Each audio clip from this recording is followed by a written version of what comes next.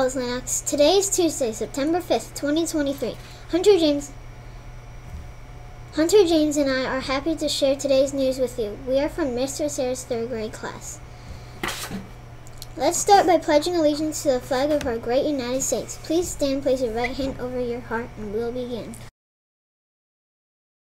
I pledge allegiance to the flag of the United States of America and to the republic for which it stands, one nation, under God, indivisible, with liberty and justice for all. Please return to your seats. Now here's James to bring you more of today's news. Thank you, Brielle. Sunny skies are expected today in Olmsted Falls, and the temperature will reach a high of 91 degrees. 91 degrees. Everyone go, whew. There you go.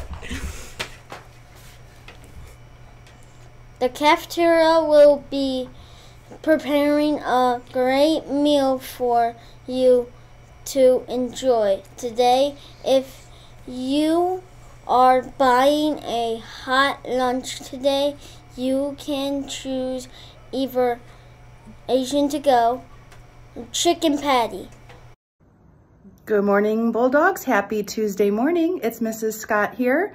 Hope you had a beautiful long weekend and are ready to get back to it. It is September, and so our word of the month is responsible. So responsible is taking care of what you need to take care of. And so our happy thought is going to be do the right thing even when nobody is looking. We want to make good choices, whether our teacher is right there watching us or not. We always want to make choices and do the right thing and be responsible because it's the right thing to do. Stay tuned for a video that's going to talk all about our word of the month. Have a great day. Has anyone ever told you that you need to learn to be responsible?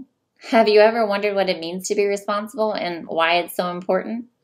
Let's find out in today's episode of Character Education Responsibility. Being responsible means that you take ownership over your decisions and your actions. Being responsible can help you to become a dependable person and a problem solver. It might sound hard, but it can actually be pretty amazing. If you always feel like life is happening to you and you don't really have any control, here's some great news. Taking responsibility for your decisions and your actions puts you in control. There are always circumstances that are out of our control. But the great thing is that we get to choose how we react within those circumstances. Here's an example. Going to school is something that you have to do, but you get to decide how you feel and how you act.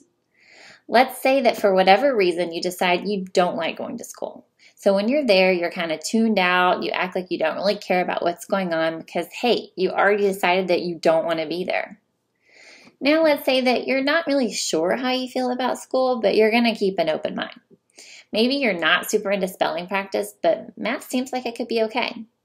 And then if you do well, you can apply for a robotics elective. So you decide to apply yourself. You do well, and you join the tech class that you wanted. Then you discover you love it. I mean, you just made a robot that can talk and carry your backpack.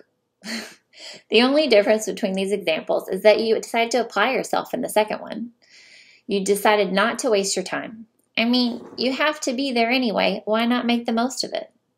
You can go through life thinking that you don't have the circumstances you need to be successful, or maybe that other people should be doing more to help you achieve your dreams. Or you can decide to be responsible for yourself.